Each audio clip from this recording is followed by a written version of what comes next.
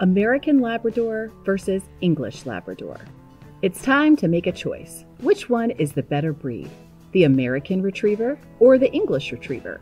Now, before anyone starts arguing, it would be good to know what are the differences between the two dogs. Actually, it would be better to start by asking if there's a difference in the first place. Hi, welcome to Smart Dog Lover. If you haven't already, don't forget to like this video and subscribe to our channel for more dog-related content. The Labrador Retriever is famous for being every family's ball of sunshine. They'll play with the kids outside, cuddle with mom while she reads, or watch dad work in the garage. Even if you're alone, nothing beats the love and affection of a lab. With such a popular breed and a great reputation, you might be wondering what all the fuss is about. Some people have noticed that not all Labradors are the same. There are the American Labradors and the English Labradors. Now, before you start picking sides, is there really a difference? Whatever they may be, all Labradors come from the same place, and it's not the US or UK. They come from Canada. Labradors originated from Newfoundland, Canada, and were the best friends of fishermen. If you lived in Newfoundland during the 1800s, you would have seen these hardworking guys helping fishermen pull nets, catching fish that jump out of the bucket, or hunting ducks. English nobles eventually came around and saw how amazing the Labradors were. They loved them so much that they brought a couple of them home to England and started showing everyone their new Labradors. It was around this time that the Labradors got their name, but even now we don't know where the word Labrador came from. The name just stuck around long enough and no one batted an eye. The American Kennel Club has called the breed the Labrador Retriever. The males can grow as tall as 24.5 inches, while the females go up to 23.5 inches. Males would weigh around 80 pounds, while the females go up to 70. They're medium-sized, and many people would say that they're the perfect balance between small and cute to large and cool. Labs are known to have lots of energy.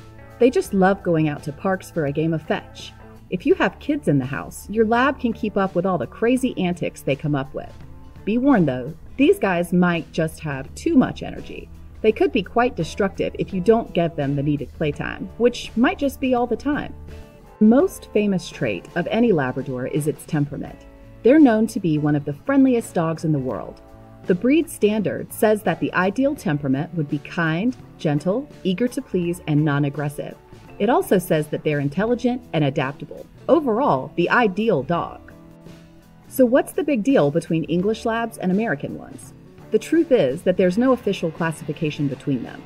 As far as the Kennel Club or any official dog club is concerned, both of them are exactly the same. Labradors come in all different shapes and sizes. While they're the same breed, the training and physicality might vary.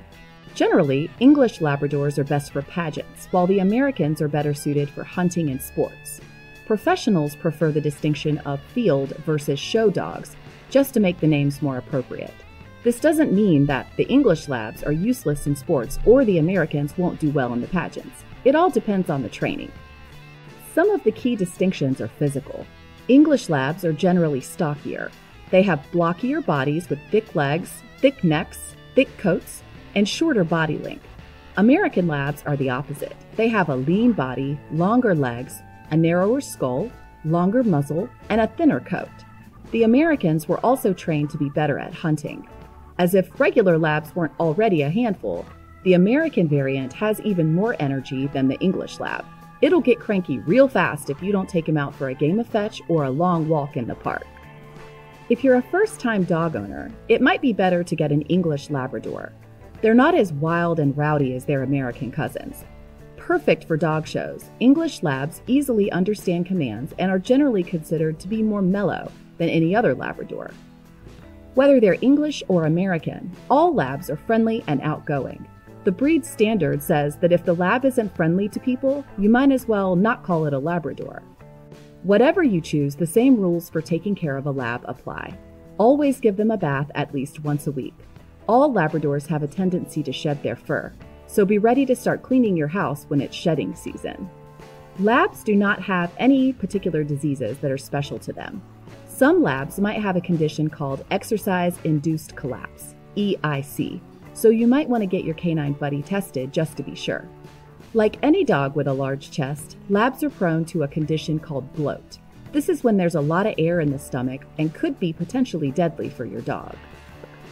If you have either an English Lab or an American Lab, just be happy in knowing that you have one of the most loyal and loving dog breeds in the whole world. They could be athletic powerhouses or pageant champions, but your lab will always see you as their best friend.